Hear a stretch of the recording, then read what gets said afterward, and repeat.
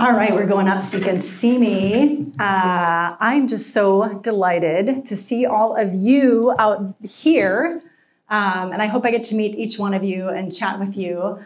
And it's the first day. So I just want you to take a moment. Take a deep breath in and out. It's been a long day. Some of you traveled through crazy conditions, all sorts of things. But I'm just so glad you're here. And I'm delighted to be able to teach this week. I'm delighted to be able to teach in 1 Peter. I am a person who's fairly passionate about 1 Peter. Many years ago, I memorized the book of 1 Peter. Yes, the whole book. And I'm now trying to review it because I've forgotten it. So you can challenge me at any point and ask me to start trying to say it to you. And then I'm really excited too, because not just 1 Peter, but our theme this week, our spiritual theme, is growing in grace.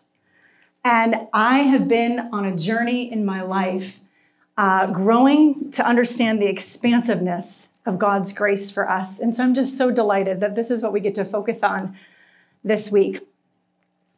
But let me quickly, I'm realizing I'm already off.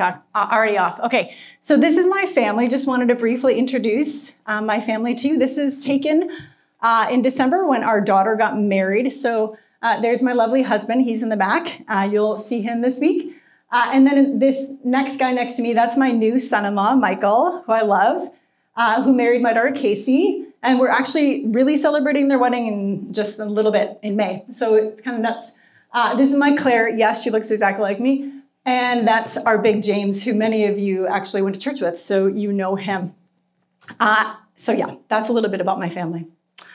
So prior to coming to Canada, Chad and I had an assignment. It was a life map of sorts. And a life map helps you think about your life, the experiences you've had, what you learned, what God was doing. And that was part of our assignment to come to Canada. We had to first do a life map. And I'm just going to show you a little bit about my life and how God has transformed me. And so, are we good? Okay, there we go. This is going to be tricky, me not seeing it. So you guys might get annoyed with me doing this, but okay, you can tell me if it's ever not the right slide. So you can see in my childhood, the way that I saw myself was vulnerable, and then wounded. Then in my teen years, I saw myself as saved. Then I saw myself as restored, yet ashamed at a lot of things I was holding on to. Then I adopted a mantra, and the mantra was, I will be perfect, and we'll talk about that a little bit this week. And then I realized I am so angry. I am so angry, and it was spilling out all over the place. And then God did some things, and I realized I was acceptable. But I didn't only realize I was acceptable, I realized that I was delighted in. And that was huge. But then I didn't only realize that I was delighted in, I realized that I was beloved. And I finally realized that I can be Kathleen.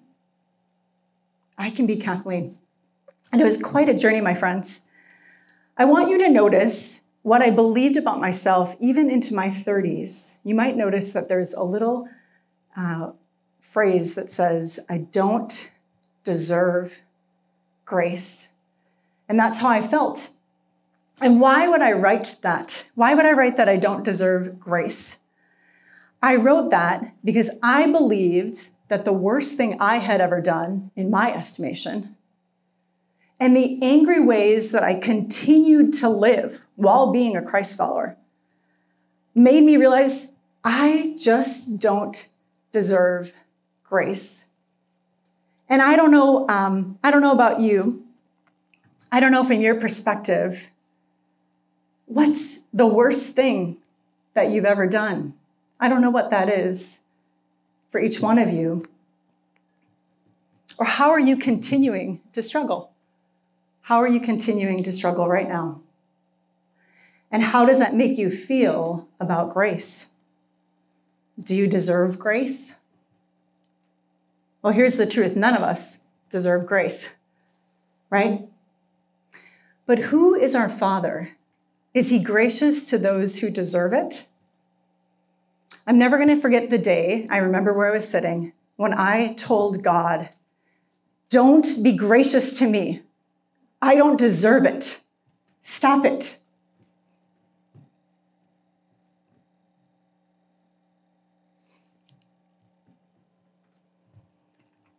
P.S.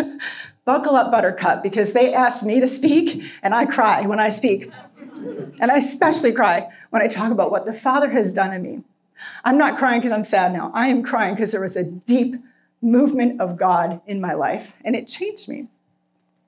So I'll never forget when I told God that he should not be gracious to me. He said, girl, I get to decide who I'm gracious to. And I have sent my son to the cross because I want to be gracious to you. I want that for you. You know what I suppose I learned that day? I suppose I learned that I was a daughter worth loving. I was a daughter worth loving. And I think some of you here need to hear that you are a son worth loving, no matter what you've done, no matter what you're doing now, no matter where you've been. But you are a son worth loving. And I believe some of you are daughters worth loving, and you need to hear that. Jesus, his grace, it's the best gift that all of us have ever received.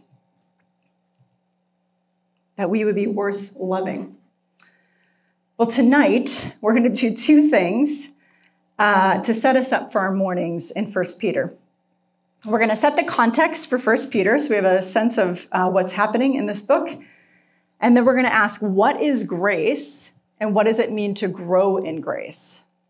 And so before we dive in too far, I just want you to look at this lovely word map and just see the words on this word map. This is where we're headed. You see suffering, you see insult. Got to go back, Right here? Great.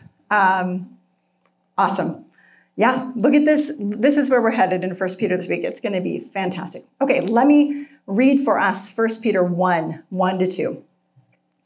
Peter, an apostle of Jesus Christ, to God's elect, exiles scattered throughout the provinces of Pontus, Galatia, Cappadocia, Asia, and Bithynia, who have been chosen according to the foreknowledge of God the Father, through the sanctifying work of the Spirit, to be obedient to Jesus Christ, and sprinkled with his blood. Grace and peace be yours in abundance. Okay, so Peter is writing 1 Peter, makes that easy. And we're just going to talk through a little bit about who is this Peter that's writing this letter. Peter reminds us that he was an eyewitness of the grandeur of Jesus' transfiguration. Remember the mountain where Peter tries to set up tents for Jesus and Moses and Elijah? Peter is one of Jesus' besties, okay? A moment later, Peter is scared out of his wits when the Father speaks. And when Jesus looks at Peter, he says, let's call you Rock. I want to talk about the number 3. Either Peter's a bit slow or a bit stubborn, okay?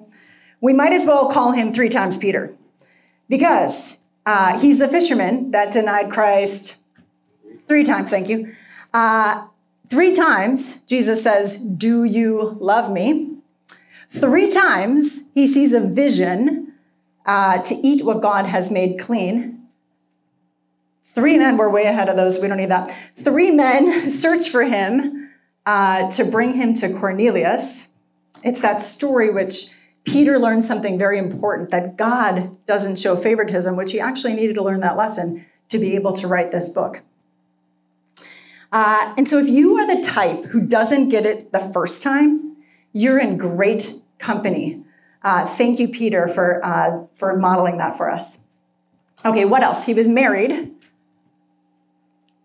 Can I go there now? Yeah, there we go. He's married. He's a healer. He literally prayed for Tabitha, and she rose from the dead. You know, it wasn't just Jesus who rose people from the dead. Peter literally prayed and Tabitha rose from the dead. And it wasn't just Tabby.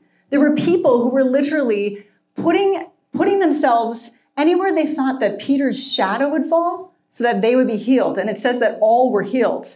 So Peter, he's like healing people in the power of the Spirit of God. He experienced God's power. I don't know if you remember this. He was the one who had a jailbreak by an angel, and he was rescued from Herod. That's Acts 12. And he's an author. And in this book, Peter's writing from Babylon, which is the code name for Rome. Peter was beaten up for his faith. And he writes 1 Peter shortly before he's martyred for his faith under Nero's persecution. Here we go. This is the Peter we get to learn from. Whoa, pretty good stuff. Okay, so let's take a moment and look at what is happening around the time that this letter was written. You can see 1 Peter is written about 30 years after Jesus rose from the dead.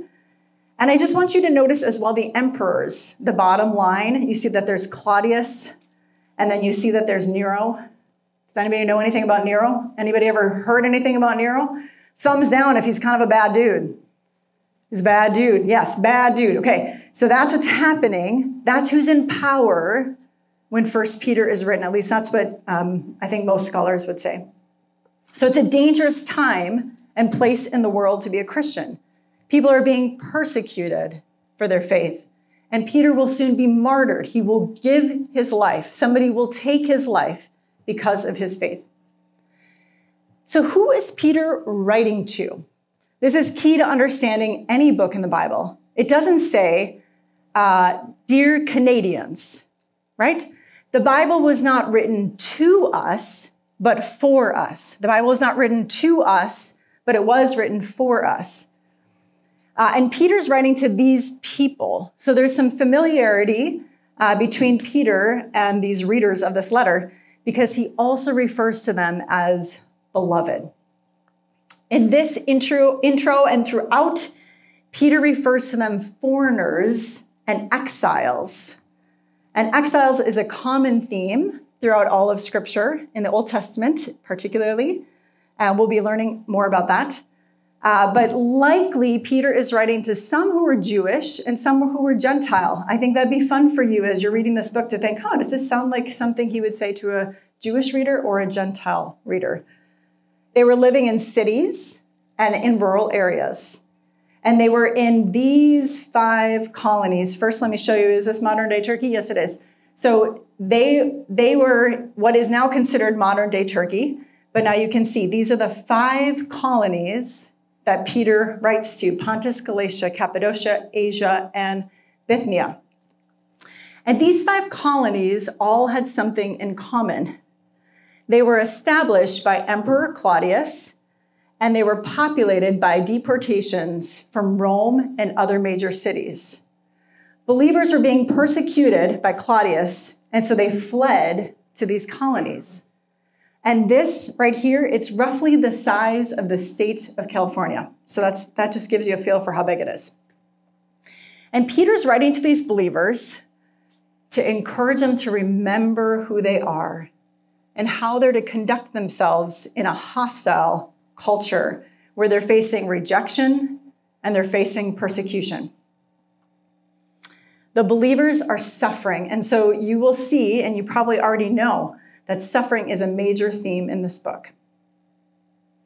Now, how does this context connect with our context today?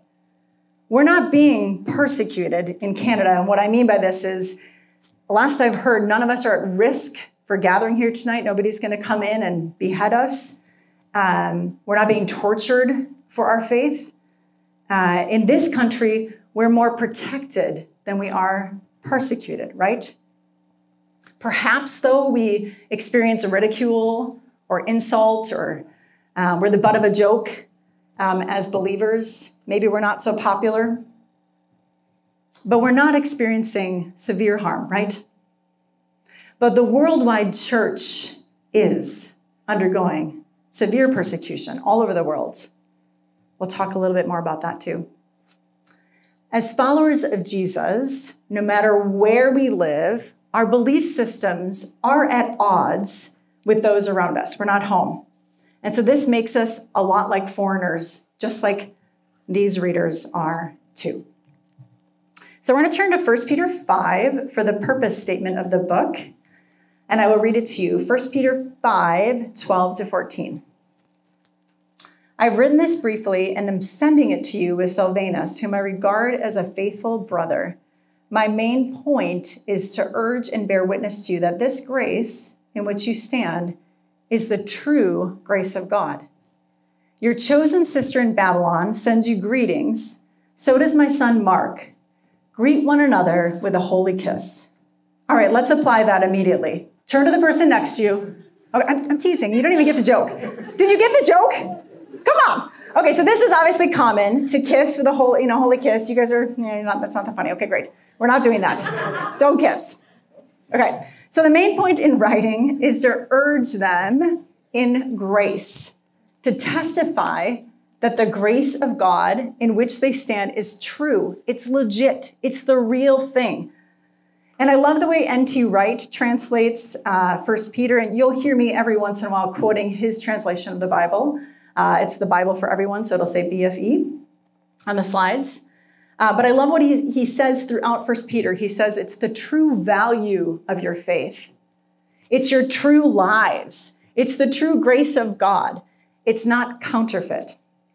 It didn't spring up out of nowhere like a trend that's just coming and going. Rather, it's the God of promise, our Father, the Creator, who's the beginning and the end. This is our firm foundation for grace. That's who Jesus is attached to. And it's based on the resurrection, right, of Jesus. And believers are dying for this faith. Believers believe what happened, and they are willing to die for their faith. It's still happening. People are still dying for their faith. In Tim Keller's book, Counterfeit Gods, he writes about the grace of God like a glorious thread that holds God's word together. This is what he says. We usually read the Bible as a series of disconnected stories, each with a moral for how we should live our lives. It is not. Rather, it comprises a single story telling us how the human race got into its present condition and how God, through Jesus Christ, has come and will come to put things right. In other words, the Bible doesn't give us a God at the top of a moral ladder saying, if you try hard to summon up your strength and live right, you can make it up. Instead, I don't think Tim Keller says it like that. Okay. Instead, the Bible repeatedly shows us weak people who don't deserve God's grace. They don't seek it. And they don't appreciate it even after they've received it. This is the great biblical story arc into which every individual scripture narrative fits.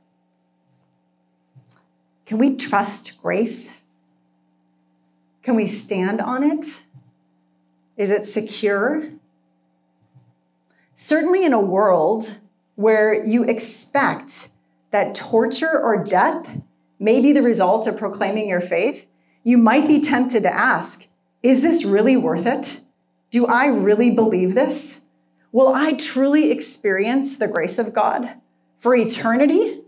And Peter urges them to keep on standing in God's grace, confident that they will receive what God has promised through Christ. So what is God's grace? I'm going to borrow from Ephesians. Ephesians talks about God demonstrating his extraordinary riches of grace. Paul speaks of grace as every blessing that we receive in Christ, that he freely gives us through the Son that he loves, in the Son that he loves. By grace, we've been rescued, not when we were on our best behavior, but when we were living our lives according to our own preferences, our sinful desires, without reference to God. And I like how John Golden Gay, he's a leading scholar, highlights these thoughts about grace from a language lens. And he pulls out chen, which is the Old Testament word. I know I've got some in here who actually know these things. Okay, there's chen, which is the Old Testament word translated grace. And that is a gift that is given in delight, and it suggests something more occasional that is shown by a superior to an inferior. Well, then there's hesed, which is an Old Testament word that's used to describe love. This unconditional love, this generosity, and hesed suggests ongoing commitment. It's the steady thing. Well, then you have the New Testament Greek word for grace, and that's charis. And charis is a gracious gift. And charis combines these Hebrew ideas of hen and hesed. Golden Gate says that charis is arguably another equivalent to the Old Testament word for commitment. So when we think of grace, we can think of it as God's commitment to us, expressed in unconditional love and generosity.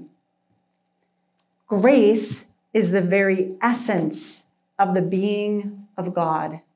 It's the very essence of the being of God. God shows more hen than anyone. It's what he does. Grace is very reliable, and it's a consistent character trait of God. Grace is the givingness of God. You'll hear me say that again and again. It's the givingness of God that he can't help but share. And God's determination to stay in a relationship with people who continually betray him, that's what defines our relationship with God as grace.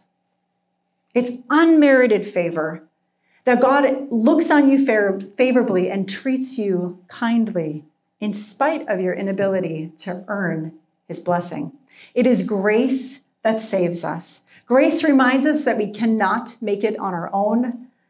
Everything in the life of a follower is based on grace. I like the way my friend Sion describes grace. She says it's the vastness of God who loves us, accepts us, brings us into his fold without an ounce of our contribution.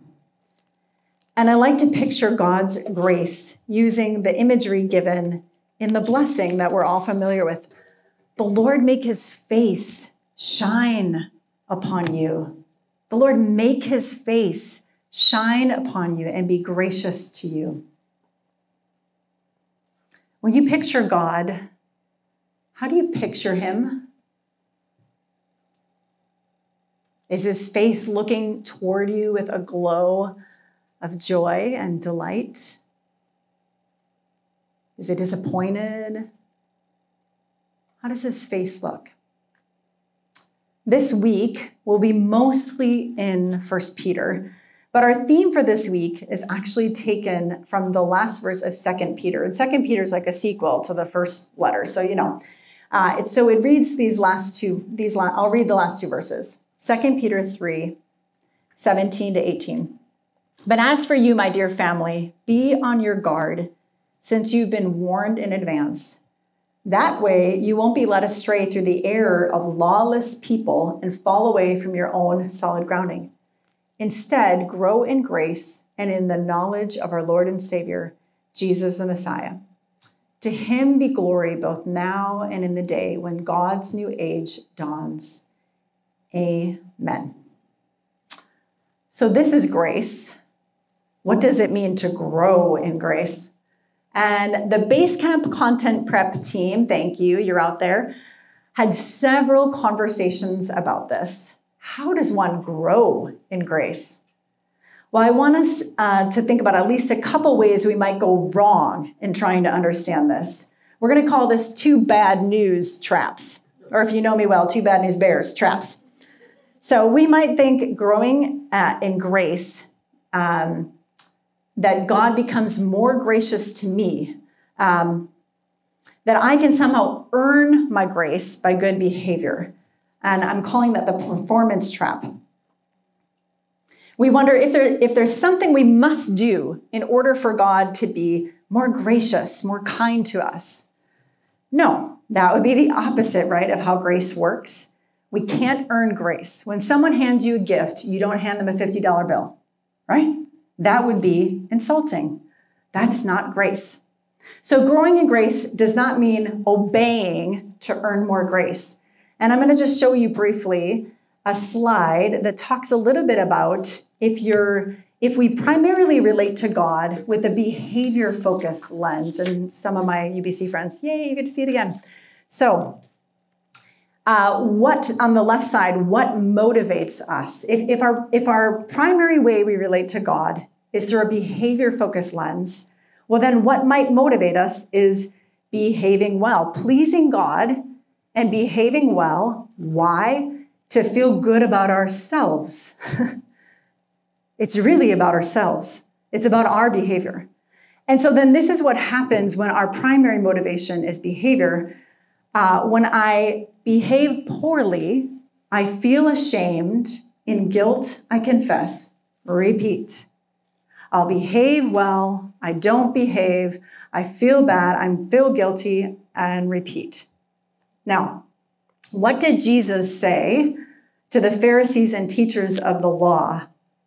In Matthew 15, he said, your hearts are far from God. Your hearts are far from God. Why? Because they were focused on externals. They were focused on behavior. They were focused on what they did and said.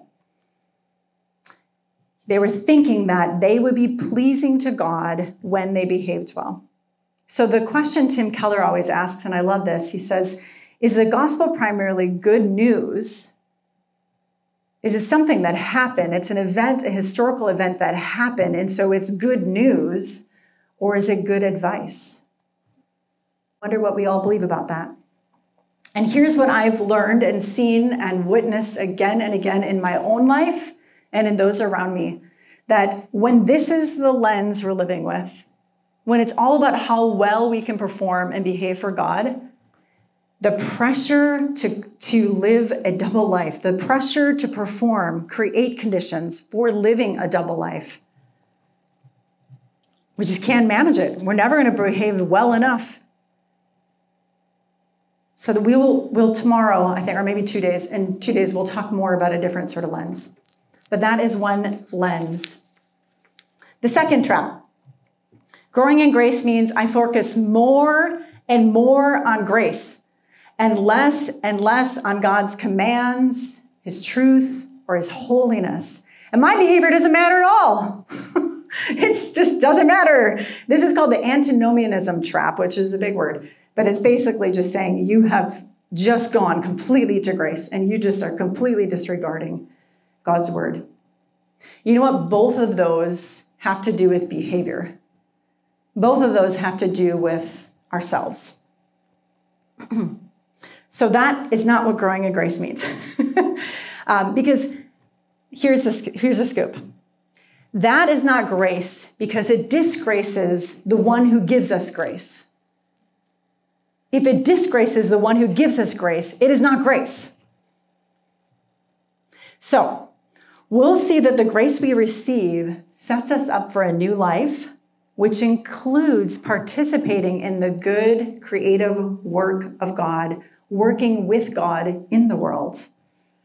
And so here's how I want us to think about growing in grace this week. First, let's not separate grace from knowledge. 2 Peter 1:2, may grace and peace be multiplied to you in the knowledge of God and of Jesus our Lord. Verse 17 tells us that we can be led astray in our understanding about God. And I've experienced that in this life too. I've seen that. We could grow in another direction. And what are other directions we could grow? Let me name a few directions that we can grow as we get older. Thank goodness I'm older. I've seen it all. We can grow in self-reliance. We can grow in self-preoccupation. We can grow in self-inflation. I just want to get the selves out there. We can grow in hunger for success. It's all about success. For greed, we hold on to our money and our possessions. It's mine. We can grow in our reliance on what people say or think about us. We can grow in anxiety. We can grow in a direction away from dependence on scriptures as a source of life. We can grow in rule keeping. We can grow in bad habits, for sure. We can grow in bitterness and complaint. And there are just so many ways we can grow in this life. And so which direction do you want to grow? My Bible study this year, the coolest Bible study ever, latched onto a phrase this year, and this is the phrase, watch yourselves. It is in the scriptures, watch yourselves. It just cracks me up. And so I want to say to us, watch the direction of your growth, because it matters. It matters. Watch the direction of your growth. Okay, there's an alternative. Beyond these crazy alternatives, all these crazy things that we're growing in that we don't want to grow in, and we all don't want to do that, right? We can grow in knowing our Lord and our Savior. Have you ever noticed which direction a plant grows? What direction? Call it out. What direction does a plant grow?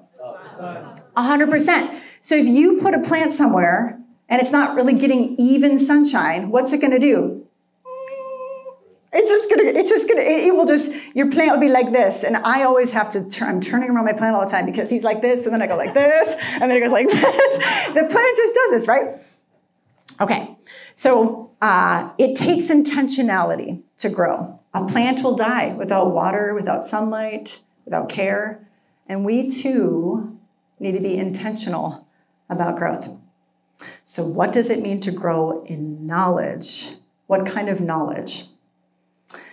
We're to know God in a holistic way, right? Intellectually, we can understand who God is, and we're not to be ignorant. 1 Peter and 2 Peter says that. And we should pursue this kind of knowledge. We can know about God, but this is not complete knowledge, right? We must know him experientially and relationally as well. We can know him personally. And when you know someone personally, you can either trust or distrust that person. And knowing goes both ways. Knowing relationally goes both ways. It's God knows us, we know him, and we know ourselves through knowing him. And if we lose, I'm just going to say, if we lose that part of knowing ourselves in pursuit of knowing him, it's actually useless knowledge, because you can't apply knowledge if you don't know yourself and what's happening in here. So it all has to go together in this relationship we have with God. Perhaps one way to think about knowing God personally, rather than just knowing about him, which we should know about him as well, is to think about knowing someone personally as love. When you're in a relationship with someone who is so good, you grow in love. You grow in trust. Peter writes that this kind of knowing, it changes us and it produces fruit. That's what 2 Peter 1:5-11 says. We can't grow in grace without growing in knowing God, the Father, the Son, and the Spirit, personally, relationally. And we do this through God's word, in prayer, and in community. So let's sum this up. Let's think about growing in grace. Am I on the right slide? Now am I?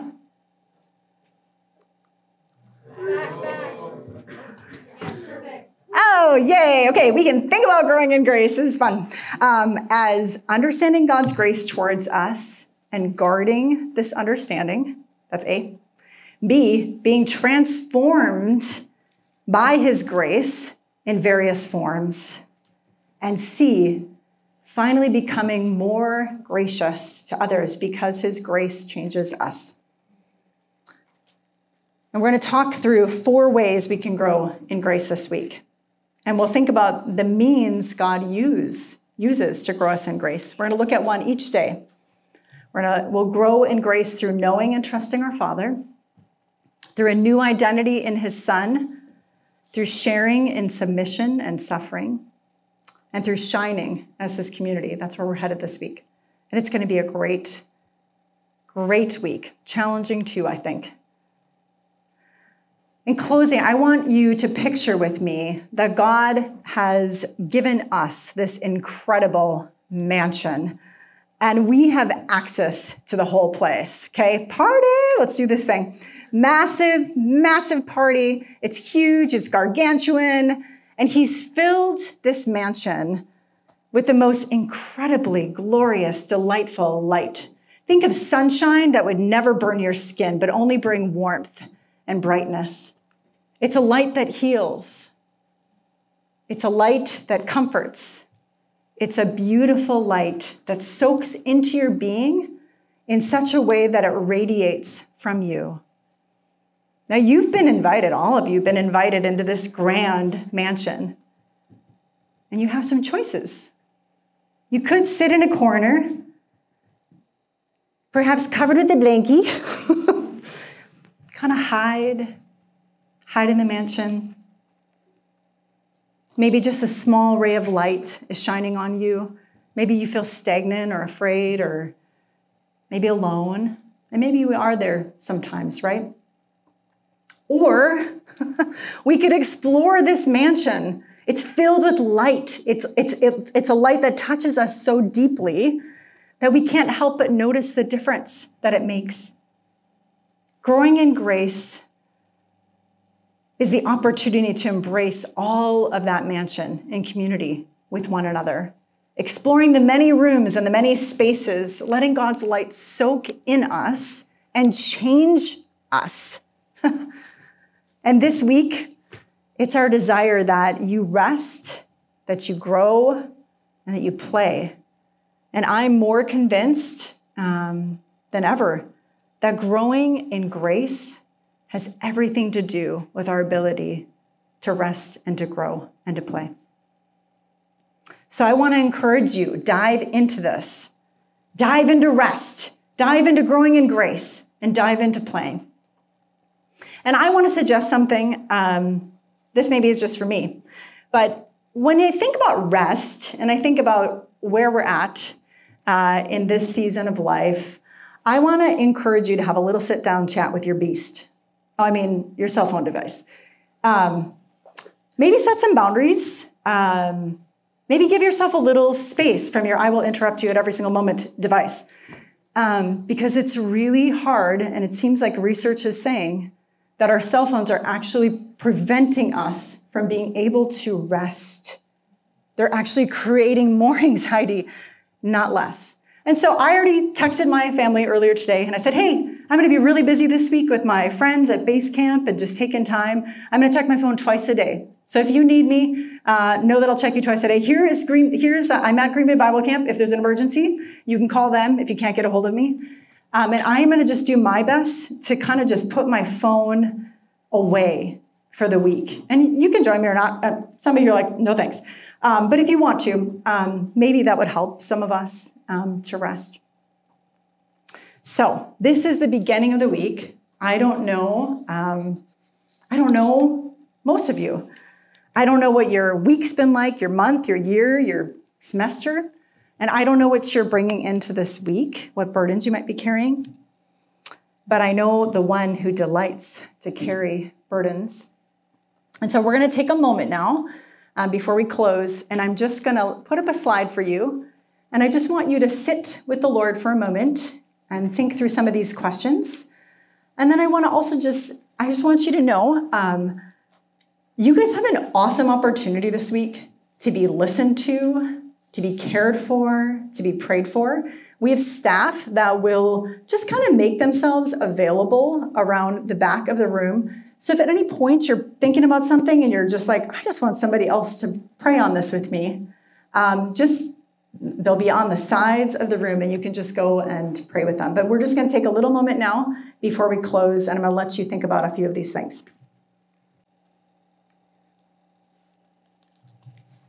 We'll be doing some God time or reflection time each day, and tonight is just a little bit shorter just because we have friends who've traveled a long distance and we don't want it to be too long. But I'm just going to close with this prayer from the Open Gate. David Adam writes, Lord, help me to relax.